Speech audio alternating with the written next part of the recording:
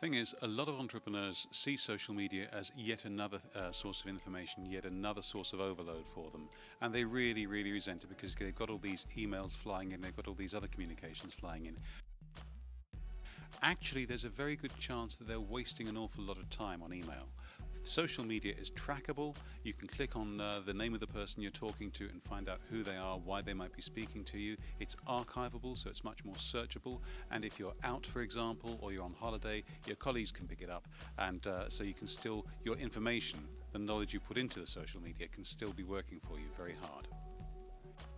There are a number of things I think every entrepreneur should be doing in social media. The first of those things is to protect your brand. Register your name on Twitter, on Facebook, on LinkedIn, all those other places where an unscrupulous competitor or somebody with a similar name could walk in and grab your name first. So first, protect your name. Secondly, I would suggest you set up a Google alert. This is a simple thing you do. You search on your company name on Google and it says, would you like a regular alert on this search term? And it sends you a daily summary of what's being said about your brand.